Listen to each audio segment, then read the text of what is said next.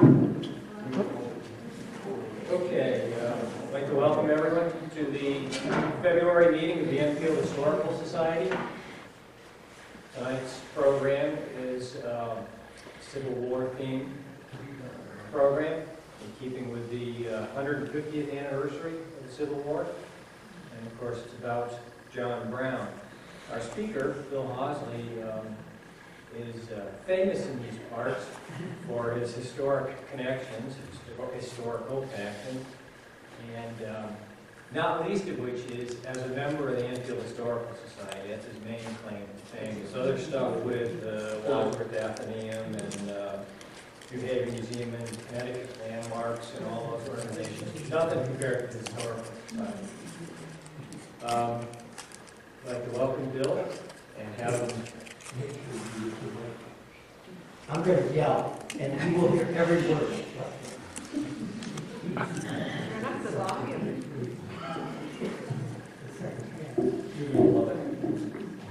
How's that? Here? Good catch.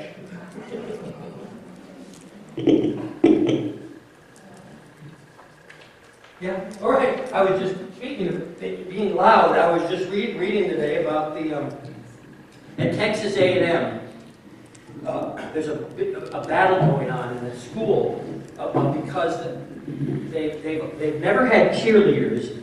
They care a lot about football. They have yellers is what they call them, and they just yell. And never been there. I don't really know what that's about, but apparently in Texas they like to yell, and so everybody can hear everything. So we're going to try to emulate that, and it's always great to be here. Mike says that Historical Society is something I care about. I do. I think that Enfield, I always brag about it, and I'm proud of it. I think that this is one of the best volunteer-run historical societies in Connecticut, and I'm always dazzled.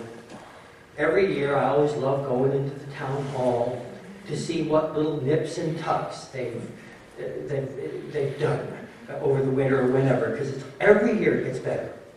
And I remember 20 years ago it was okay, but now it's spectacular. The exhibits are so good, and they've been acquiring all these great things, and I just love Enfield. So it's great to be here, and I think, will the lights go on? Oh yeah. And watch the wire here, because I don't want anybody, we were joking that would be all we need. Maybe over here, huh? Yeah, up above. Oh boy. There you go. Oh, there we go. Anyway, I'm sure John Brown actually set foot in Enfield. Well, you'll hear why in a moment, because he spent a lot of time in. Oh no, I can't read my notes. Let me. Not that I absolutely mean to. Hold on. Yeah, that'll do. That'll help. Anyway, oh,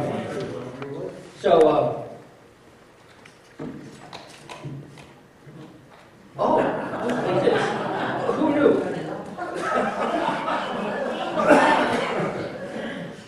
We'll get the lighting right here. It'll be perfect, huh? Thank you. It's been an adventure preparing this program. My work in Connecticut and the Connecticut Valley is mostly, over the years, I search for what I call localisms, things that give our communities a sense of place that are distinctive and unique, like Bigelow and the Shakers and the Hazard Powder Works and lots of other great things about Enfield. I use art and artifacts as a jumping off point for storytelling. I usually start with a discovery, and this project began with discoveries in the towns of Norfolk and Norwich. I'll get back to that in a minute. Was deepened by an opportunity that took my wife and I to Kansas. I'd never been there, but a childhood friend had a child that was getting married, and we went. It was fabulous. And inspired also by a wonderful new museum. If you haven't seen it yet, the Springfield History Center, which opened about 2 years ago, they've just done an extraordinary job up in right north of us in Springfield. And then my interest in this was refined by the help I got from associates in Torrington, Hartford, and Harper's Ferry. My work is about putting local knowledge to good use, harvesting the stories we ought to know, and exploring the local and regional dimensions of stories we do know. So this is what brought me to John Brown. 152 years ago now, with one of the most sensational news stories of the century, ripping through parlors, churches, and newspapers nationwide, Connecticut understood that this wasn't just a story. John Brown was one of us. Although the raid on Harper's Ferry failed, the hysteria that followed didn't stop with his execution on December 2nd. It was the talk of the nation, and it changed the course of history. Scholars now agree that Brown's plan for a guerrilla-style war of liberation operating out of the Blue Ridge Mountains was improbable, but not proof, as some believe, that he was insane. Had the contagious uprising he hoped for actually taken place, had Brown's Provisional Army seized the 100,000 weapons from the National Armory at Harper's Ferry, and had they mobilized its manufacturing capacity and then bolted for the hills before the cavalry arrived, as they expected, the Civil War might have begun right then and there. This was 1859. Terrorist or avenging angel, John Brown remains one of the most perplexing and influential figures in American history. Brown was the first abolitionist to cross the line from nonviolence and civil disobedience to armed rebellion. He was the first to plot the forcible overthrow of slavery through an armed uprising, the first to popularize the inevitability of the Civil War, and one of the first truly transracial figures in our history who not only walked the talk of equality, but chose to live among blacks and finally sacrificed his life willingly for their cause. And these are just sort of a medley of connections of what was going on there. If this was a class, we'd turn it into a quiz, but we won't. Upper left is Sinkway. And does some of you know who that is? Is there an association? Amistad, thank you. He was the captain, the commander, if you will, of the Amistad captives who rebelled. And this is a painting that was painted in New Haven, Connecticut, and they were jailed in New Haven and Hartford. And this was going on at the time. Upper right is Jonathan Edwards. We'll hear more about him in a moment, of course. Famous because this is the town where he delivered the most famous sermon in the Great Awakening story about sinners in the hands of an angry God, delivered right here in Enfield in 1741. And why that's relevant, we'll get back to. And of course, Connecticut, the guns and armaments and technology on both the left and the right there, and then in the center are those pikes. We'll hear more about those that were used to arm the African-American captives. I mean, not captives, but rebels that were part of John Brown's Provisional Army. The plot thickens a little. I was amazed, to discover this, that John Brown's first ancestor in America on the Brown family side, on his father's side was Peter Brown, shown here. And his gravestone is still intact and at the Palisado Cemetery in Windsor. That's where the family were from. John Brown's third great-grandfather came over on the Mayflower and settled in Windsor in 1658, where their family remained for generations until his grandfather, Captain John Brown, migrated to West Simsbury, and his father to Connecticut's Western Reserve of Ohio. Captain Brown died serving in the American Revolution. All were staunch, freedom-loving Calvinists. Another connection, his father, John Brown's father, Owen Brown, and his mother, Ruth Mills Brown, and their 4 children settled in Norfolk, Connecticut in 1793, and then moved to Torrington in 1799, where John Brown was born in this house. Owen and Ruth had a conversion experience in 1798 after hearing Reverend Jonathan Edwards Jr. preach against the slave trade in neighboring Colebrook. Jonathan Edwards' son was also a minister, had the same name, and he was a Yale graduate, and he wound up having a church in Colebrook, near between Torrington and Norfolk. So his parents are fundamentalists, fundamentalist Christians, and they were, real believers, and they took the cause of slavery so seriously that they moved to Ohio, which was going to be a new promised land, a place untainted by slavery, and this is part of what their errand in the wilderness was about. Owen operated a tannery, helped found the Western Reserve Anti-Slavery Society in 1833. His home in Ohio, this is John Brown's father again, was a stop on the Underground Railroad.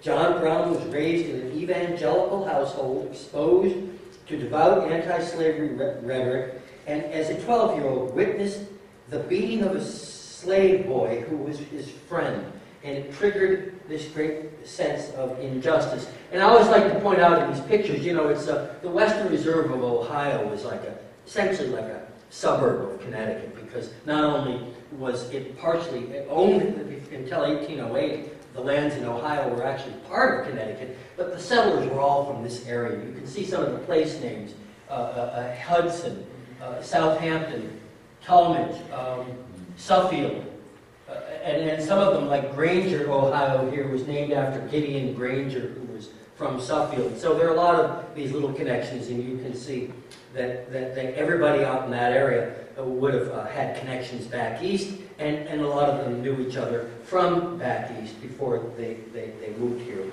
This all coincided with what they call the Second Great Awakening, which was in basically 1790 to 1820, which was the period of the highest per capita religiosity in the nation's history. In other words, everybody went to church.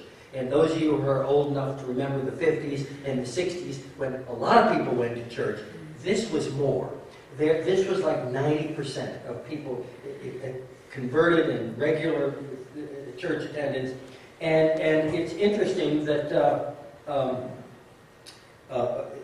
the ministers in the churches where the family were living, in Norfolk initially, Ami Robbins was the minister there, and then they had again met this student, son of Jonathan Edwards. Both were students of Jonathan Edwards' protege, Joseph Bellamy, who had an academy in Bethlehem, and we'll hear more about that in a moment.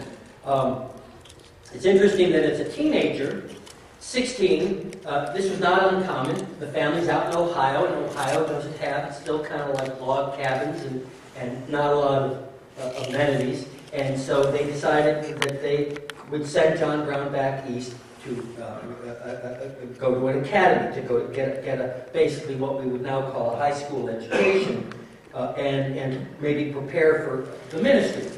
And he returned east and attended Moses Halleck's Academy in Plainfield, Massachusetts, which is west of Northampton, and then later attended the Morris Academy in what was known as the South Farms parish of Litchfield. So at 16, he's back in this area. But all throughout his life, I mean, the family had actually lived more opulently when they were in Torrington than they did when they moved out west, because what was there out west, but kind of wilderness. And John Brown, as a result, growing up and living in Ohio in these kind of primitive circumstances, actually developed a taste for that.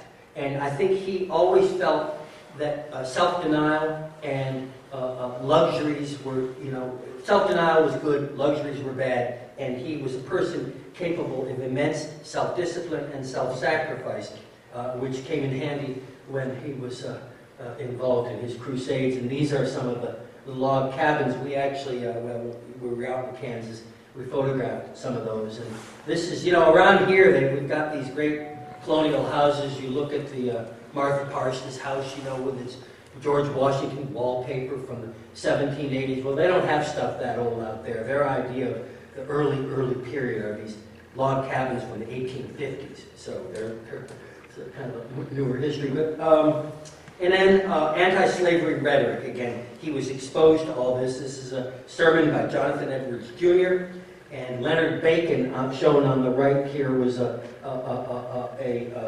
minister in New Haven, the center minister in New Haven, who was an evangelist who preached against slavery. And you can see that this whole issue of the Underground Railroad and the legal ramifications of states' rights and slaves as property. All of this stuff was going on at the time, and it shaped the world that John Brown knew. Then, as I mentioned, the story of the insurrection of the Africans on the ship Amistad, this was national news, and then in 1831, Nat Turner, one of the most widely reported news stories of its decade, was the instance where Nat Turner and a group of slaves on a southern Virginia plantation rose up and actually killed their master and other people who were involved. And this was like terrifying, of course, to the southern plantation culture, the idea that that Africans could arm themselves and rise up. So there's all of this tension about slavery and all of these ethical and religious issues that are kind of cross currents that are going on at the time. Well, to give you a little more background on John Brown, before Kansas, which is where he became famous, he moved back east from Ohio in 1846. He's already, by this point, decided that he's going to commit his life to fighting slavery.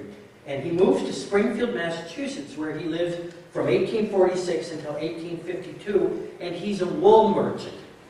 And it was in a partnership that started in Akron, Ohio, but then he moves east, and they're involved in tanning and the cattle trade and breeding. And it's interesting that John Brown, when you read today they talk about fair trade coffee and buying certain kinds of foods and goods that have been made by people who aren't being abused. Well, this was kind of what was going on with wool. Wool was seen as an alternative to cotton. Cotton was a material that was produced by an economy that the abolitionists, of course, regarded as repugnant. So John Brown getting involved in the wool trade has a little bit of a political dimension to it. And these are some great things. Documents, this was a desk that was used in his wool merchant shop in Springfield, and they've got that up at the Springfield Museum, so those are pretty cool artifacts. While he's in Springfield, John Brown keeps raising the bar in terms of his involvement in anti-slavery. He becomes a parishioner in a predominantly African-American church, the Sanborn Street Church, now known as St. John's Congregational Church, shown in the lower right there in Springfield, Massachusetts. The building that he worshipped in when he was living in Springfield is gone. That's a newer building in the lower right, but the church is still intact, and it is still an African-American church. And while he was a parishioner, he became, for the first time in his life, enmeshed in a African-American community. There was a significant population of African-Americans, most of them, almost all of them, free blacks, living in Springfield in the 1840s and 50s. And while he's a parishioner, he forms this organization called the League of Gileadites in 1850, and they it was kind of a club where they would talk politics a little bit, kind of rebellious, and they had this idea that they would adopt Nat Turner's strategy of an armed uprising and retreat from the wilderness. So this is, while he's in Springfield, is when John Brown hatches this plot. And it is also when he's in Springfield that he first meets Frederick Douglass on the upper left there, who was visiting town. So he's, as early as 1850, he's beginning to plot this, hatch this plot and make connections. And this is the thing that kind of blows my mind. When I was a curator at Wadsworth Athenaeum, I never, this picture came up for sale in New York. And we never had a photography department per se at the Athenaeum, but we had this African-American art collection. And I was always interested in local things. So when this photograph of John Brown, taken in Hartford in 1848 by an African-American photographer, with advertisement in the lower right there, came on the market, I thought, boy, this is the kind of artifact it's just an extraordinary thing. We should get it. And I think my superiors there thought I was nuts. So, because it was just a little photograph, and it wound up selling for $1,000 to the National Gallery of Washington, which I felt a little bit vindicated, but really why I'm not. I should have just mortgaged the house because it's now worth $600,000-$700,000. So I could have, this is like 20 years ago, not even, and that's a pretty serious markup. It's one of the greatest daguerreotypes ever produced. It's got everything going for it. And you look at that face, this is 10 years before John Brown becomes front page news for the Harper's Ferry Rebellion. But that's a guy who looks like a man on a mission. And a little bit scary there, but that's what he is. He's got his flag, he's pledging the allegiance to something, probably not the United States of America. And it's just an amazing photograph. So that was taken to Hartford. He'd come down from Springfield. That's probably one many times. He literally passed right through Enfield and on his way to Hartford. And then in 1848, he travels to Peterborough, New Hampshire to introduce himself to this guy with a big beard there, Garrett Smith, who was a rich Bostonian who was passionate about abolitionism and was providing money, funding for these kind of terrorist operations. And Garrett Smith had this idea that he was going to create a colony, a community of free blacks in the Adirondacks in New York State. And so they made a connection there, and it was John Brown at that point decided to move from Springfield to the Adirondacks in New York State, where he would live in this free black community and help it succeed. Of course, behind every great man or strange man, whatever, is a kind of a struggling woman there. She doesn't look too happy. Neither do the daughters, do they really? That's Mary Brown, and this sounds just horrifying when you think of it.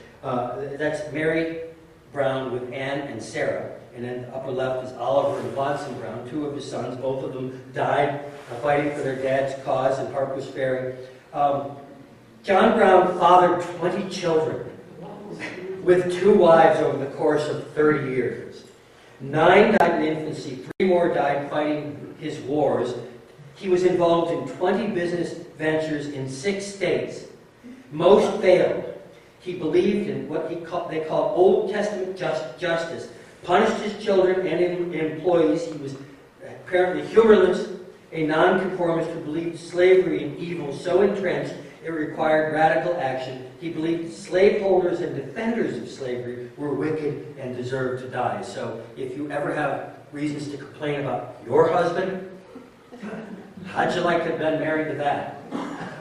Pretty difficult guy, I would say, but that's it. That's the wife, and this is the world. Political map of the United States. You really get a sense of how tense all this was. What the whole abolitionist, emancipation, slavery issue was about was geography, political geography. The red states up north, those are free states.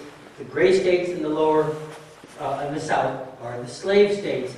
And the real issue was driven by the green states, which is all the stuff out west that was up for grabs. And the southern states understood that if the abolitionists and the anti-slave states ever got a majority, that it would be over for them, that they'd have political problems. So that everybody was kind of focused on what's going to happen out west. And that's where Kansas comes into it. There was other things going on. 1837, a Reverend Elijah Lovejoy, shown in the upper right there, was killed by pro-slavery forces for publishing an anti-slavery newspaper. In 1856, U.S. Senator Charles Sumner from Massachusetts was beaten almost to death on the floor of the Congress by a colleague in Congress from South Carolina. We think partisanship is bad today. They don't shoot each other yet. And then again, this was the point at which John Brown committed himself to, as he put it, to consecrate my life to the destruction of slavery. So there's all this stuff going on. Here's, I was recently, this is just another little picture of a place I saw recently. I was out in Nebraska. And I found another one of these log cabins that John Brown, when he was traveling around the West, spent some time in. But the big thing that kind of got me involved in this was this, as I said, this trip to Kansas. And it's kind of amazing what the state of Kansas does with this story. They've got trails and brochures and markers and historic sites, and it's really all very interesting and well done. He and his sons and John Brown moved to Kansas in 1855 and 1856. In May of that year, John Brown had kind of a rough month. On May 8th, his father died, who he adored his father. And on May 21st, the town of Lawrence, Kansas, was attacked by pro-slavery forces. On May 22nd, again, Congressman Preston Brooks of South Carolina almost beat to death Senator Charles Sumner on the floor of the Congress. And then on May 24th was the Potawatomi Massacre, which was when John Brown, 4 of his sons and supporters, hacked to death 5 pro-slavery men to even the score and to cause a restraining fear amongst the pro-slavery forces after 6 Free State men had been murdered in the previous month. So things are beginning to turn violent out in Kansas, and John Brown and his sons are involved in that. Connecticut, always kind of in the background on some of this stuff.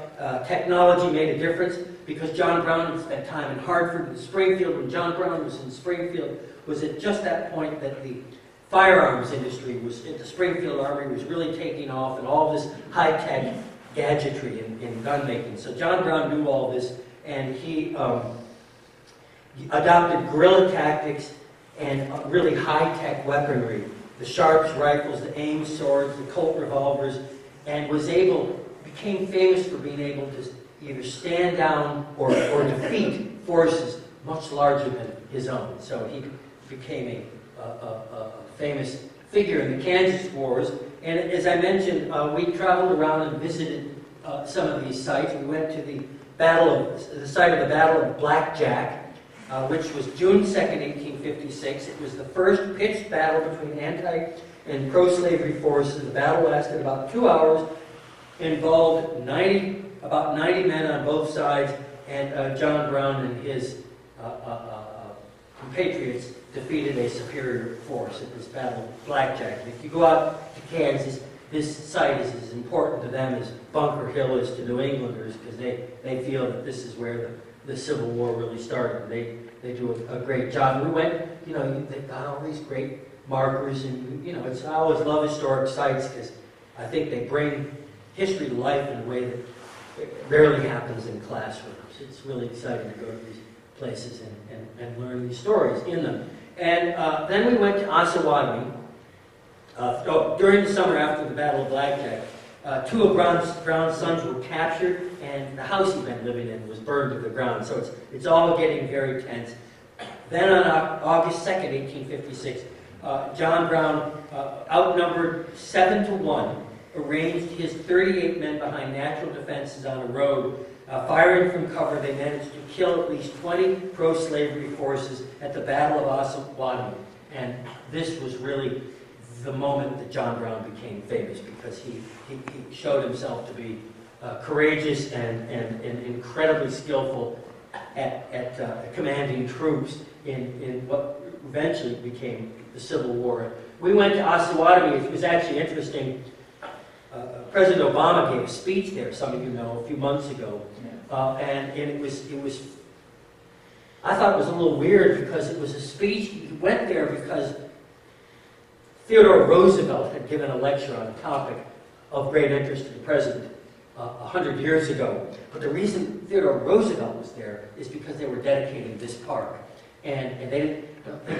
Obama or anybody else felt like talking. And John Brown is still, of course, controversial, but this is, frankly, the only reason, not the only, the major reason anybody would ever visit Osawatomie. It's a pretty small town. It's much smaller, really, than, it was probably half the size, maybe a third the size of Enfield. But they do 50 to 100,000 tourists a year solely because of this story. They do a lot with it. And we went to the Little Historical Society, which had great things, and then this John Brown Memorial Park. And this is one of the weirdest, I love this, one of the weirdest things I've ever seen in the museum business.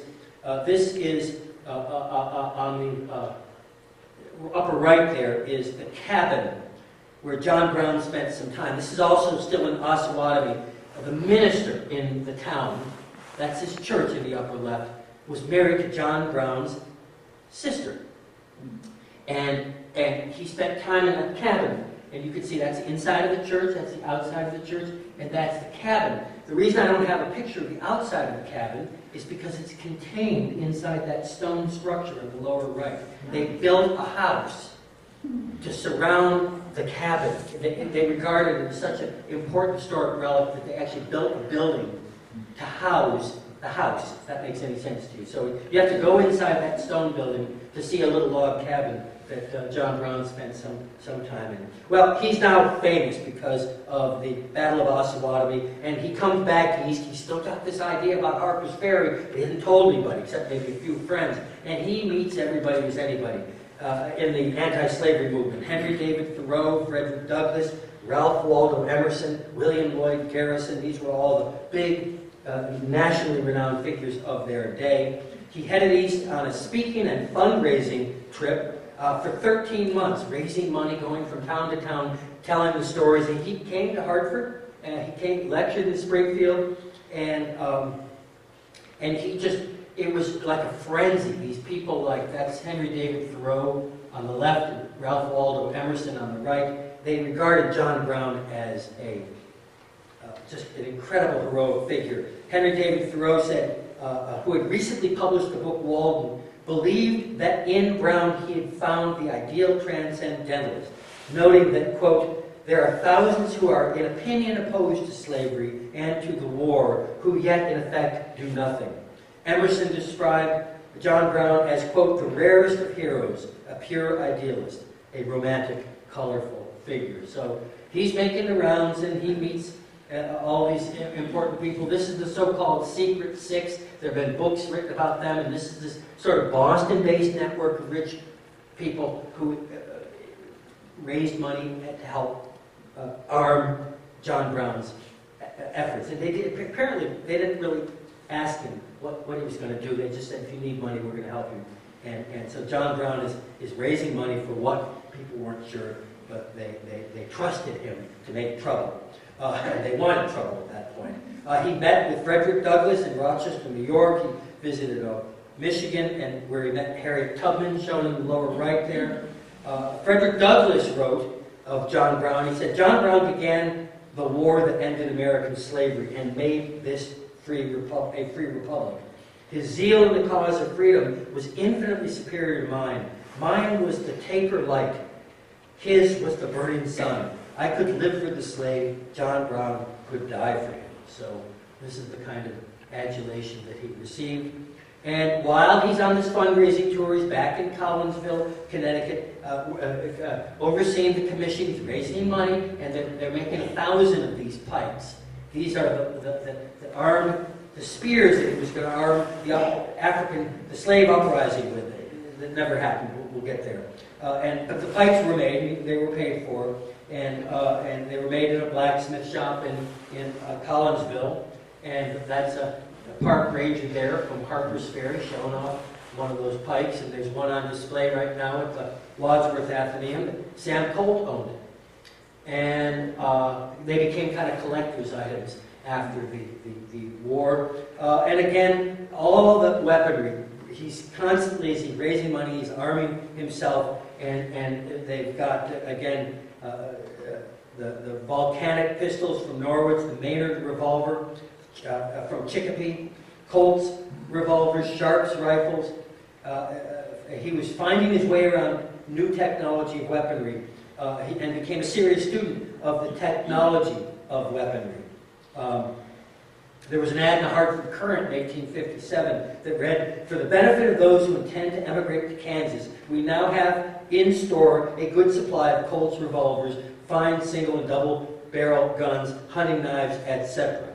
So people knew that if they were going out there, they better be prepared to defend themselves. While he's in Hartford, the Kellogg brothers that had they were lithographers. They made pictures. They were competitors with Currier and Ives. He sat for his portrait, and there were people that were devout anti-slavery people that would buy these framed pictures, and they'd frame them and they'd put them on their wall, just like you might have a picture of George Washington. He was at that moment kind of a hero. So, and John Brown had all these notions, things that he wanted to do in his life. So he goes back to Kansas. This is after this many months of fundraising in the East. He goes back to Kansas in 1858, and almost like he's checking off goals on a bucket list, he embarked on an amazing 1,000-mile, 82-day liberation journey with 11 slaves that he stole from, liberated from Missouri. He passed through Nebraska, Iowa, to Chicago, Detroit, and then to Canada, where he arrived in March of 1859. This allowed Brown to say that on top of everything else, he'd actually conducted a run on the Underground Railroad and liberated some of these slaves. And these are works of art that depict that scene. Then, okay, the clock is running out. In August of that year, he moves to Maryland, to this farm just very near Harper's Ferry, where he and John Cook and his Provisional Army prepped for the attack during August and September of 1859. 21 people, plus himself and his daughter Anne, were housed in this house here in Maryland, where they planned the attack that took place in October of that year. Frederick Douglass actually visited them there during this planning period. And this is the Provisional Army, Brown's Provisional Army. It included 3 of his sons, 2 of whom were killed during the raid on Harper's Ferry. Aaron Stevens from Norwich, shown on the left here. Dangerfield Newby in the center there, the one African American who was involved with this Provisional Army, and then John Cook, again from Haddam. And it was interesting that the DAR, which has the Oliver Ellsworth House, that I'm sure many of you have been to in Windsor, did an exhibit on the Civil War this past year, and lo and behold, I couldn't believe this, they had a daguerreotype of this Aaron Stevens that they borrowed from one of their chapter houses in Norwich. That was something that had never been published or seen, so that was pretty interesting. Well, this was the story. Scenes from Harper's Ferry shown here. The raid took place on October 16th through 18th, 1859. During the raid, 10 people were killed, 7 were executed, 5 escaped. On the other side, 8 whites and 1 black were killed, and 5 wounded. The goal of Harper's Ferry, Harper's Ferry was the other place. Springfield was the Northern Federal Armory. Harper's Ferry was the Southern Federal Armory. The reason they were attacking Harper's Ferry was to wipe out the South's capability of manufacturing guns for the impending Civil War and to appropriate those firearms. So, and the idea was that they would attack the armory, acquire all this weaponry, and then a local slave uprising would take place, and they'd head for the hills and wage war on America from the Shenandoah valleys. They met no resistance entering town. They cut the telegraph wires and easily captured the armory. They next rounded up hostages from nearby farms. But things then started to go wrong when an eastbound train approached the town. The train's baggage master, who tried to warn passengers, was the first casualty. Bewilderingly, they allowed the train to complete its journey. It reached Baltimore early that morning after this episode in Harper's Ferry, and then on to Washington, D.C. by late morning. Meanwhile, local farmers, shopkeepers, and militia pinned down the raiders in the armory. At noon, a company of militia seized the bridge, blocking their only escape route. Brown then moved his prisoners and remaining raiders into the engine house, shown there in the lower right. By the morning of October 18th, the engine house was surrounded by a company of U.S. Marines, interestingly led by the then U.S. Colonel Robert E. Lee. And they approached under a white flag and told the raiders that their lives would be spared if they surrendered. Brown refused, saying, "No, I prefer to die here. They gave the signal, and the Marines used sledgehammers and makeshift battering rams to break down the engine room door and capture or kill the raiders. So this was a kind of a nasty affair, and everybody, John Brown, anyone who survived was taken prisoner, and they were imprisoned in this courthouse in Charlestown, West Virginia. And these are scenes. This, again, was the biggest news story of the decade, and these are pictures that were contemporaneous, showing the scenes from John Brown's capture. So this is October, and then he gets the second half of the month and all of November to kind of cool his heels in jail. And in some ways, it was this period of captivity that was John Brown's finest hour. This shows him, actually, he was wounded, and he appeared in court. They had a trial. Many of the abolitionists in the North thought it was a kangaroo court and that there was a rush to judgment. And it was a Virginia trial, and they quickly condemned him to death. And, you know, unlike here, where if you get condemned to death, it takes about 40 years before they decide to do anything about it, if ever. In those days, you know, it was like next weekend. You know, you're gone. So that was it, and that's John Brown. But while he's in prison, there are all these incredible rallies taking place in the North, and it's just John Brown-a-mania, Harper's Ferry-a-mania. People were going crazy with the politics of this, and there were, you know, gatherings everywhere. Ralph Waldo Emerson, who said he would, that if he was executed, he would make the gallows as glorious as the cross. The Frenchman Victor Hugo called John Brown a liberator and fighter for Christ, whose hanging would impart to the Union a creeping fissure. Many were horrified. Nathaniel Hawthorne called Brown a blood-stained fanatic. Lincoln called his reign absurd and deplored Brown's violence, bloodshed, and treason. Everybody had an opinion. So, and then this is kind of sad scene. He has a last meal with his wife, poor long-suffering wife, comes down, and there she is, Mary again. And but he, during the 7 weeks between the capture and his execution, he apparently acquitted himself with extraordinary dignity, and he was very, you know, he kind of marched to his death with confidence and defiance. And he, in his last words, he published, a lot of his writings were published. He was allowed to correspond with people. He wrote, "I deny everything, but a design to free slaves. I believe that to have interfered as I have done on behalf of his despised people was not wrong, but right. Now, if it is deemed necessary that I should forfeit my life and mingle my blood with the blood of my children, let it be done." So he kind of wrote the book on going out with a bang, which he did. And during his hanging, his execution on November 2nd, 1859, they said bells rang from 10 till noon all throughout New England. Again, there were gatherings. In the Hartford Courant wrote that promises were made of a fair and full trial, but the result has been far otherwise. The sympathies of the public always accords to those it believes to be victims of haste and rage. A few days later, a Quaker lady, actually a few days before, a Quaker lady from Rhode Island wrote of John Brown, "How my dear friends love thee with all their hearts for thy brave efforts on behalf of the oppressed poor. If the American people honored Washington for resisting bloodshed over an unjust tax, how much more ought thou to be honored for seeking to free the poor slaves?" So, you know, again, lots of controversy and lots of discussion. The casket is hardly out the door when the books and biographies and accounts of the whole history of it come out in publication. And again, this was the talk of America. I always thought this was amazing that when I was doing my research on Sam Colt, former President Franklin Pierce was a house guest at the Colt's house like 3 days after Harper's Ferry, and I just think it would have been fascinating to be a fly on the wall and hear the conversation about this incredible drama that was unfolding.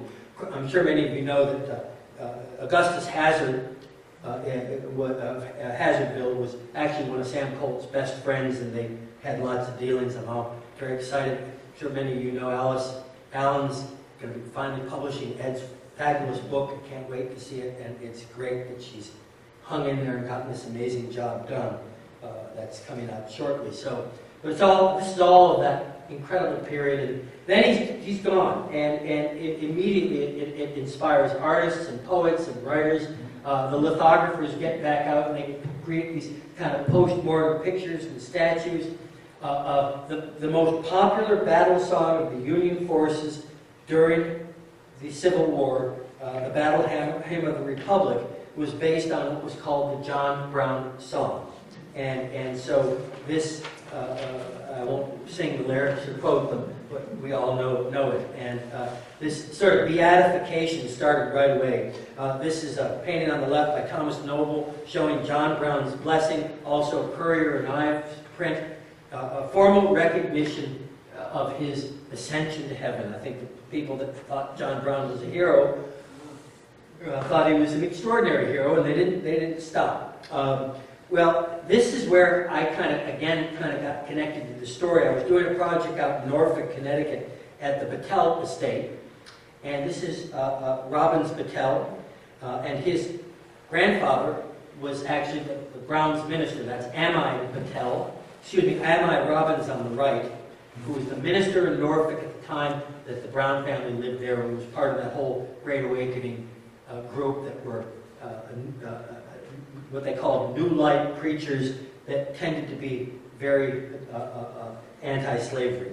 And this is the grandson, Robbins Battelle. He is a contemporary of Elizabeth Colt and Augustus Hazard and that generation. And he graduated from Yale in 1839 at the time that the Amistad event was unfolding. So he became a very devout anti-slavery crusader.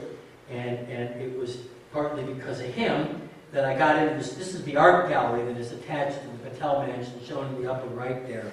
And Battelle commissioned this painting, this painting on the lower right here that shows a Confederate soldier his wounds being dressed by Northern family after the Battle of Gettysburg. And the idea here is kind of reconciliation between North and South. But some of the art, Robbins Battelle was a great art collector and patron of art, and he hired this guy, Thomas Hovenden, to do these paintings. And the most famous painting that he produced, and he commissioned this, is this, which is now at the Metropolitan Museum of Art in New York. It's called The Last Moments of John Brown. Again, Connecticut's Robbins Battelle commissioned this picture in 1882. The artist spent a year and a half researching it and working on it. It's enormous. It's at least as big as this screen. And it's in New York City, but it was for many years in Norfolk, Connecticut. And it depicts the legend of the kiss, as it was called. The idea that as John Brown is descending the stairs to his execution from the jailhouse in West Virginia, that there's an African woman with a child, and he leans over and kisses the child. So this is part of the folklore of John Brown, and it was depicted there. Back in Osawatomie in the 1870s, they erected one of the first monuments. I mean, it takes a while sometimes for history to be enshrined as history, for people to build monuments and write books. This was a monument, again, from the 1870s, in which they described Captain John Brown, who commanded at the Battle of Osawatomie. He died and conquered American slavery on the scaffold of Charlestown, Virginia. So again, the idea is to kind of compare him to Jesus, really, the idea that John Brown gave his life, sacrificed his life for the sins of America. And that was the idea in that monument. These are various sculptors who have depicted John Brown. This is the lower left, or the left here is at the Slater Museum in Norwich, Connecticut, by a Connecticut sculptor, but different interpretations of John Brown. And then back in Osawatomie, this is the state park that Theodore Roosevelt was in town to dedicate back in 1910. He participated in the dedication. And more statues. And then I love, if you ever get a chance to get up to the Adirondacks, it's right basically in Lake Forge, New York. It's a wonderful place to visit. And this is a state historic site. It's a house museum that run by the state of New York, but it's just it's a moving experience to go there. And it's a pretty humble little farmhouse, but it's been a house museum. It's been a historic site for over 100 years, and it's still remarkable. And that's where John Brown is buried. They shipped his body, actually, eventually his children, the ones that they had, and his father, actually, all are buried there up in North Alba, New York, outside of Lake Placid. And back in Harper's Ferry, the Baptists founded Storer College in 1869, and the firehouse. This is all important symbolism. It was a historically black college, founded in Harper's Ferry, and it utilized the engine house where John Brown was captured as part of their campus. And it was actually there in 1906, the first public gathering of its kind of African Americans beginning to politicize themselves. It was a precursor to the NAACP that was founded there. And W.E.B. Du Bois, who was a famous African American scholar and writer, wrote in 1960. He actually was from Great Barrington, Massachusetts. So a lot of these personalities kind of aren't too far from here. He wrote that this meeting in 1906 at this site was one of the greatest meetings that American Negroes ever held. And then, interestingly, the Battels, Robbins Battel, who we just introduced, he's an art collector. His daughter, Emily, and her husband, Carl Steckel, lobbied to preserve the Brown birthplace as early as 1897, and eventually bought the birthplace in 1901 and opened it. There was a huge centennial of John Brown's birth event in Torrington in 1900. It was called John Brown Day, and they had activities at the homestead. There was patriotic speeches and songs. 2 sitting U.S. senators participated in the speech, and by 1900, they were able to describe John Brown as somebody who combined the best of a reformer and a hero. John Brown, this is a U.S. senator from Connecticut at the time writing. John Brown is a martyr to the cause of human freedom.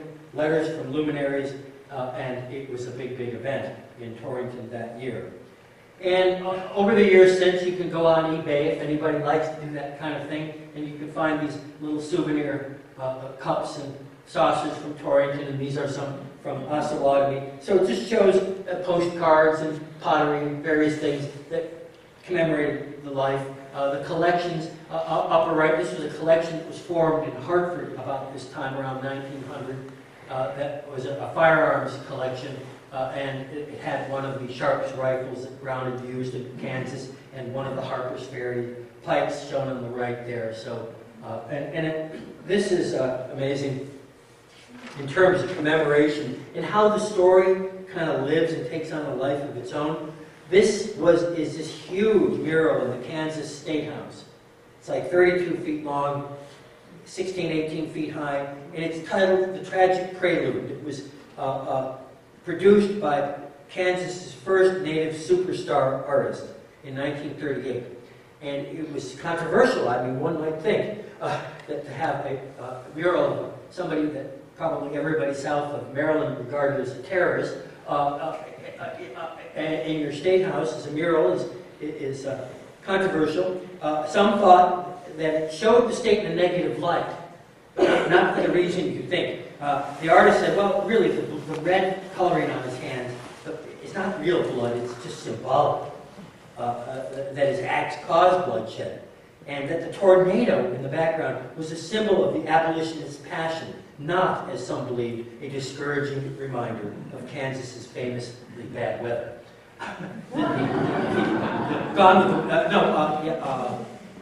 Wizard of Oz had just come out the year before, and so people in Kansas were like really freaking out because, you know, it's like this is like the worst publicity Kansas could ever have is the Wizard of Oz. Well, I don't think it's hurt them too much. You go out there now, they have trails and people can visit sites that are associated with that. This is that artist, and I should have brought these. I have them, a few of them at home. Good stocking stuffers. It's a little early, but these T-shirts that I picked up in Kansas that show this famous view from the mural by that artist. There he is, John Curry. And this is amazing that when Kansas State University and the University of Missouri play football with each other, it's one of the most famous rivalries in the Big Ten football world.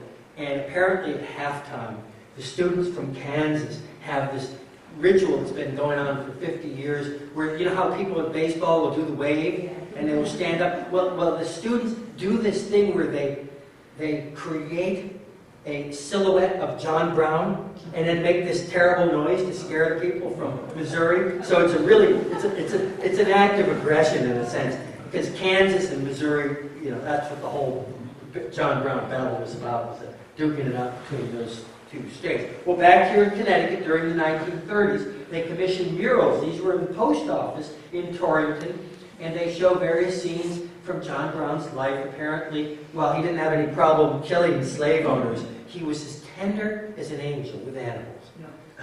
And he had a way with animals. You could see him with his mother there in the lower right, looking after the livestock. And then at some point there was a story of him coming back through town, and he was at this point an anti-slavery crusader, and he goes to a one-room schoolhouse. It's hard to imagine this is really true, but apparently the teacher yielded the floor so John Brown could recruit 8- and 9-year-olds to the cause of anti-slavery.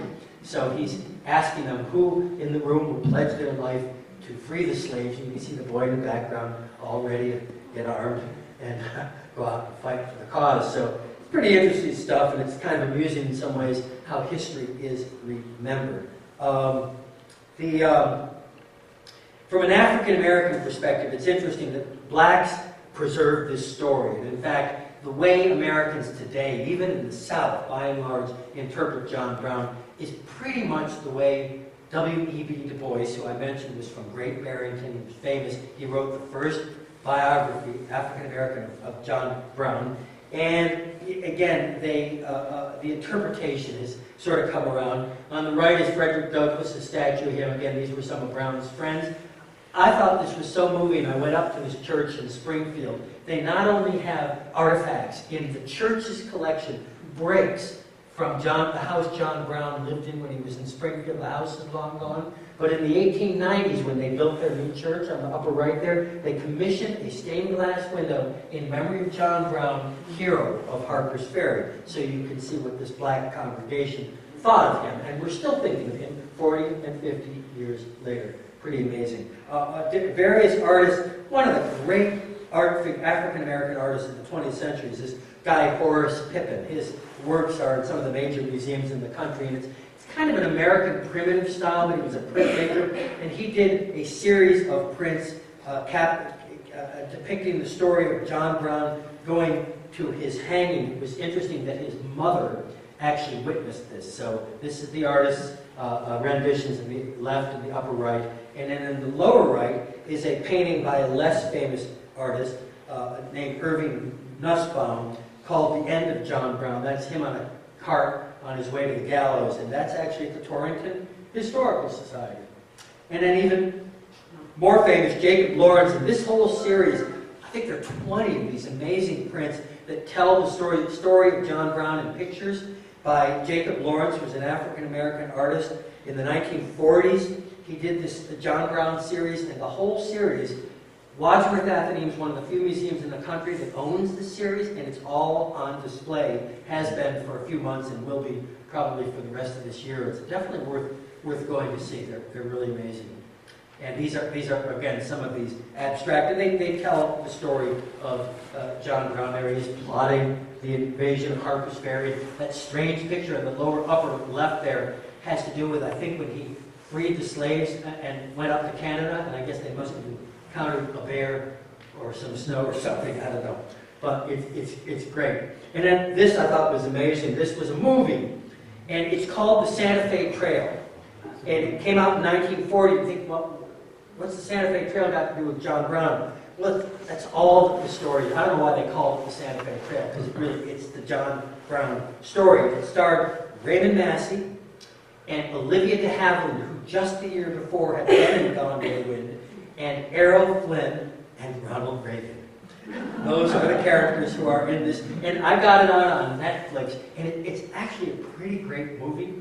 And they dramatize this whole story, and that's Raymond Massey's about to be hung. So you get the whole story, and it's pretty amazing. And then in the 1960s, with the Black Panthers and the Weather Underground, this story begins to reemerge once again. So these great stories sometimes have a life of their own, and they reflect, in a sense, what's going on in the world at any given moment. And then during the Black Panther in the 1968, and all of the turmoil, political turmoil of Vietnam in that era, the Weather Underground called their newsletter the Osawatomie, and that was, of course, not an accident. So this is how that story lives. And, again, I'm a great believer in what I call experiential learning.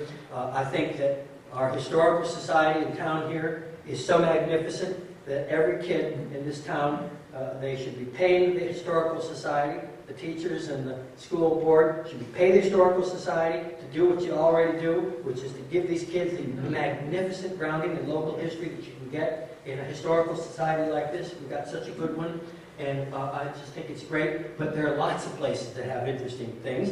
And Harper's Ferry, of course, is not only famous, but beautiful. The Appalachian Trail runs right through it. And this is my wife and our kids when they were little. They stopped going to historic sites with us when they were about 14. You can imagine. But up until that age, we could drag them anywhere. So we had a grand old time. And they went to a lot of these sites. And Harper's Ferry is beautiful and interesting. They do a lot with it. It's not only the story of John Brown, but also the story of the National Armory and Technology. Just like Springfield Armory up in Springfield is an interesting national park site, so is Harper's Ferry. And then back in Osawatomie, these are just some of the great exhibits. I showed you that building where the cabin is, and that's a bed that John Brown slept in, and this is a desk where he wrote one of his manifestos. And I always get goosebumps, you go to George Washington's Mount Vernon, you see a chair or something that he sat in. I always think that kind of thing is pretty amazing. And they do such a great job in Kansas. All those little spots in purple on that map on the left are places we visited when we were there, places where they have exhibits and landmarks and things you can see that tell the story of John Brown. And then I've already shown you, this is more pictures from North Alba, New York, up in the Adirondacks. And then again, this Museum of Springfield History has this fabulous exhibit on Abraham Lincoln, John Brown, and the Civil War. And they bring the story of the Civil War home to Springfield with these wonderful case studies and great artifacts that they've got. And even I just thought this was amazing. At the 150th anniversary of John Brown, I actually attended this at the Harper's Ferry. Yale had a 3-day conference. You wouldn't believe that you could find 30 scholars from around the country that all had something to say about John Brown. But it was pretty fascinating. And the Virginia Historical Society did an exhibit. So again, this story got a lot of play a couple of years ago. And then I attended this memorial service. This was, again, in conjunction with Harper's Ferry, a ceremony at the 150th anniversary of Harper's Ferry at the birth place. The house burned in the 1920s, unfortunately, the John Brown birthplace, but the cellar hole is still there, and the Torrington Historical Society operates this cellar hole on this site as a historic site, and it's definitely worth a detour, believe it or not, to see it. There's something to be said for it. It's really great. So, so what's my point? I guess this is the last picture. This story matters because what it means to us is constantly evolving. It's a prism through which we can work out our understanding of America and American values, through which we can further the continuing errand into the wilderness that is America's journey of freedom. When I visit sites like Harper's Ferry, Gettysburg, Independence Hall in Philadelphia, or more recently the Martin Luther King National Historic Site in Atlanta, and the Brown versus Board of Education National Historic Site in Topeka, Kansas, I not only learn, but am intensely proud to be involved in the storytelling profession of history and heritage tourism. I am in awe of how effectively the National Park Service at its best preserves and presents content that matters. And some of you know, you've probably read in the papers, I've been working on this for 20 years, but it's been picking up again. With any luck, I'll live long enough to see the national park open a facility in Coltsville and to have a national park in Hartford. It's certainly been a long, long journey.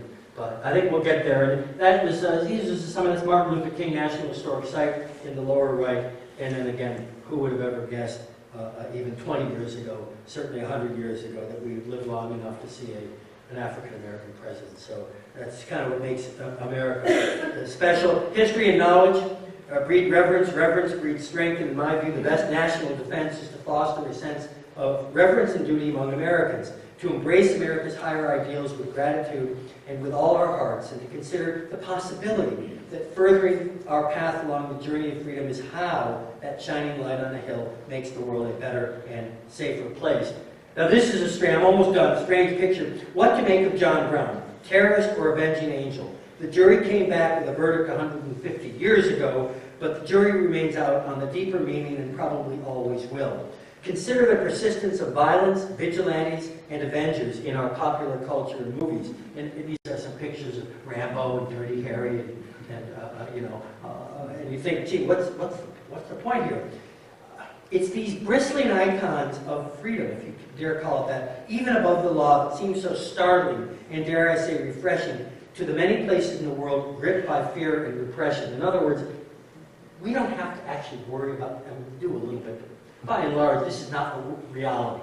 If you were living in Afghanistan or Iraq, this stuff isn't funny because this is the reality. This is what's on the streets every day. In America, we've got control to some degree over those violent instincts, and so can, in a sense, have, I hate to say, fun with it and amusement with it. But that's sort of what we do. We also invention, pathways of progress, the journey of freedom, walking the talk of our national mission. When you think of this journey, it's beyond awe-inspiring and reminds me of the words of one of my heroes, a Hartford woman named Emily Holcomb, who lived 100 years ago, and she spoke of the value of history and state pride in, quote, establishing lofty standards of life, molding character, and inspiring noble conduct.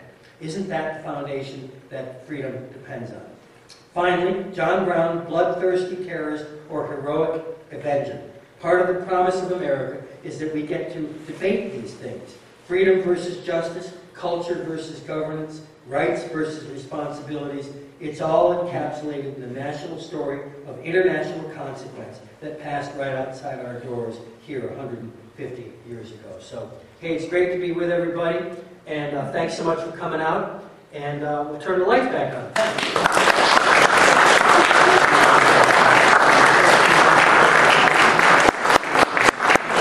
I hope somebody can hear. Any questions or comments? Yeah. What made John Brown think that the slaves were going to participate in the rebellion? That's a really good question. And I think that he, and this must have been bitterly, who knows? One school of thought is that he really didn't care, that he was just, that he was trying to create an incident.